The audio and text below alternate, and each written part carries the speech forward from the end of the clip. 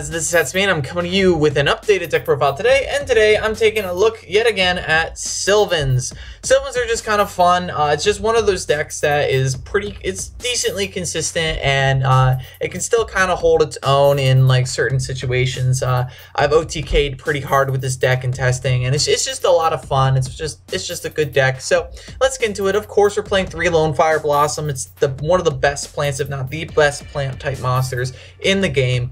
Playing 3 of him, don't need to explain him. 3 Sage Koya. Sage Koya is pretty cool, but my favorite has to be Sylvan Hermitry. Essentially, they both do the same thing, and they get to excavate a card from the top of your deck to the graveyard. But when Sage Koya is in your hand and you send any Sylvan monster to the graveyard through any means except when it's essentially destroyed by battle, you can special summon him straight from your hand. Also, if he is sent to the graveyard by a card effect, and it will excavate it from the deck and sends the graveyard by a card effect anyway. You can target 1 Sylvan spell or trap card in your graveyard and add that target to your hand. Typically, that is going to be Sylvan Charity because Charity is busted. So it's just Sage Koya is just pretty decent in that way. Hermitry is my favorite because he's a draw card. If he's on the field, which is not hard to do, I usually get at least 2 Hermitries on the field every turn or in middle the third. That's just what happens. And then once per turn, you can excavate the top card of your deck, and if it's a plant type monster, send it to the graveyard, and if you do, you get to draw a card. So that's why I like him, because he adds more cards into your hand, so that's really useful. Also, if he's sent to the graveyard, you get to look at the top 3 cards of your deck and then order them however you like. So that's why he's my favorite. He's just the most useful, and he lets me to go into some pretty big things. So Hermitry is he's just an all-around decent card.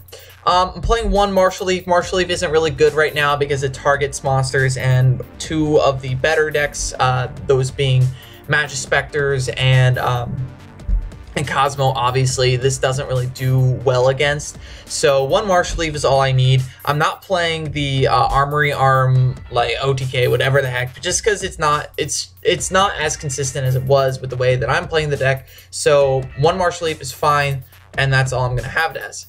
2 Kumo Shurima. We are no longer in a pendulum format, so I don't really see the need to play 3 anymore because you don't need to pop scales or back row nearly as much as you did before. But 2 Kumo Shurima just does the job, so I'm going with that. Plus, if you have nothing else better to do and he's in your hand, you can set him and then excavate 5 when he gets flip face up, so that's pretty useful. 1 Cherub Sprout. The stuff that he can star is insane. When he special summon, you get to excavate 1 or 2 cards, and also if he sends the graveyard by a card effect after being excavated, you can special summon 1 level 1 plant type monster from your deck. So typically that's going to be the next card, and that's Princess Sprout. Princess Sprout's pretty cool because it can be any level you want it to be, and therefore you can rank into whatever you want. And then you can also tribute it to get an excavation, so that's pretty cool. And then you get to put it back on top of the deck, and then you can mill it again. The combos you can do with Princess Sprout are pretty good. Playing 2 Rose Lover. Rose Lover is probably one of my favorite cards of the deck. It really fixes dead cards in your hand. If you're having trouble getting out Sage Koya or Hermitry, Rose Lover really helps with that. Plus, you can put it back in the graveyard with Omega, and you can activate her effect as soon as she's in the grave. So Rose Lover is really good in that aspect. Playing this guy is the World Carrot Weight Champion, formerly known as Carrot Human in the OCG. We are getting this week. If you've been to the sneak peek, you probably have one of these for Shining Victories.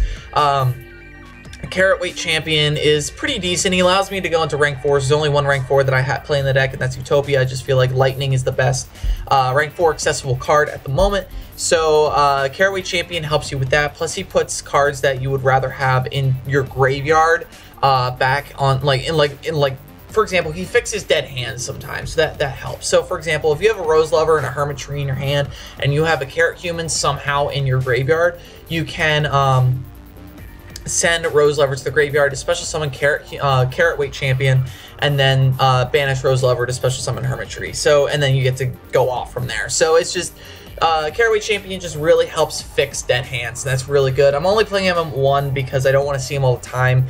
He's just playing more than 1 can kind of create dead hands, so that's kind of a bummer. But Carrot Human at 1 is fine. 1 Spore, he's really useful, probably one of my favorite cards in the deck, so Spore is pretty cool. And then 1 Glow Bulb, obviously, because he just works really well. I am not playing Beast. Naturia Beast, just simply because I can't make him. I have no level 4 Earth-type monsters, and I don't have enough Earth-type monsters to make him. That would equal up to level 4. The only other Earth I play is Rose Lover, so that's why you're not seeing Naturia Beast down here. But yeah, the one Glow Bulb is working. Playing 3 Sylvan Charity. Sylvan Charity is essentially, if you don't know what this is, it's essentially Graceful Charity for Sylvans. You draw 3 cards and then you put 2 cards back on top of your deck, as long as one of them is Sylvan. If you don't have a Sylvan in your hand, you have to put the rest of your hand in any order back on top of the deck. So it's whatever, and it really does help with the consistency of the deck, so I like it. 3 Miracle Fertilizer. This is the best spell card of the deck by far. Like I was saying that Charity was busted. This is insane. It just helps you with your combos, and the way that the deck works now, you can really go around your normal summon very easily in this deck, specifically with cards like Caraway Champion. Miracle Fertilizer really helps with getting those cards on the field and then ranking up into 8s, 7s, or 4s, depending on what the situation is. So Miracle Fertilizer is just really great. 2 Mount Sylvania. I don't want to see this card all the time. It's an okay card. It's a decent enough field spell. You can send a plant-type monster from your hand or face up from your side of the field, which you don't do the latter at all, to the graveyard, and then choose 1 Sylvan card from your deck and place it on top of your deck. You can either stack your deck to get a good draw, like with Upstart Goblin or something, or that's the card you're going to mill next during the end of your opponent's turn, which is, it allows you to excavate the top of your deck, and then if it's a plant-type monster, sent to the graveyard. So, Sylvania, pretty decent for that. Well, playing 3 Twin Twister, you really do need to play 3. Back row really hurts this deck, and plus, you want to get some dead cards out of your hand that otherwise would be like just absolutely terrible to draw into, like Rose Lover or Carrot Human, Spore, or Glow Bulb. You want those cards in the grave, so Twin Twister really helps with that as well. 2 Dark Hole and 1 Raigeki. I can't tell you how many times that I just have an empty field, and so Dark Hole, double Dark Hole is fine. Plus, more often than not, it's just going to get sent back to the bottom of the deck with the excavation effects. So it's just what happens. 1 Soul Charge is essentially the win condition card of the deck. If you draw into this, you're probably going to win. 1 Foolish Burial.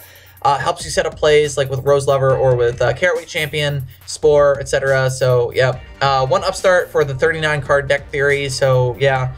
And then finally 3 Solemn Strike. It's just a good card. I was playing Royal Decree for a little bit and just seeing how that went. It wasn't going too well, so Solemn Strike is it's the best counter trap right now. So Solemn Strike at 3, pretty good. For the extra deck, I am playing for the Sylvans anyway, double Aurea and 1 Alcé. If you get either one of these out, you're probably going to win that as well. Aurea is just a good card in general, and then Alcé is just even better. Alcé's got 3200 defense. He's just ridiculously hard to get over, and Aurea is just a decent rank 7 in general. For rank 4, 1 Utopia and 1 Lightning. I just feel like this is the best ones to go with. If you want to go with a Dweller and or Sida or whatever, that's your choice, but I personally just like Utopia and Lightning to get over things, because that's really, sometimes you just need a little bit of time to get your plays going, so that's why I'm going with this. 1 Felgrand, he can honestly come out. I think I've gone into him twice in testing. I've tested this deck quite a bit, so Felgrand, it's okay in this deck. Honestly, Hope Harbinger is probably better. I go into Hope Harbinger a lot more, especially with meta right now being so dependent on spell cards for the top 3. So Hope Harbinger is just pretty decent for that.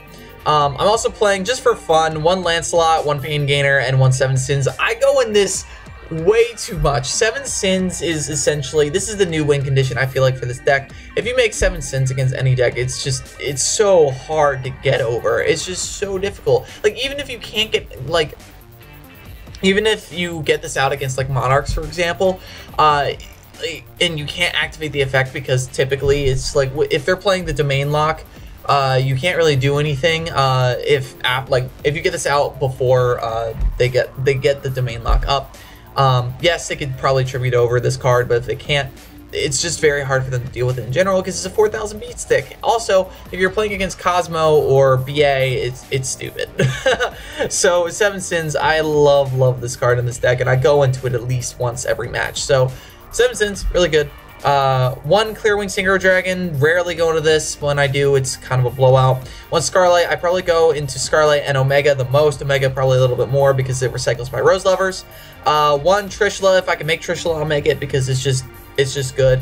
And then finally, one Leo. It was either going to be this or Star Eater, and Leo just won out because I was playing it more often. So Leo is just a decent card, so why not play it? So that is it for this deck profile. Don't forget to like, comment, and subscribe. And as always, guys, have a nice day.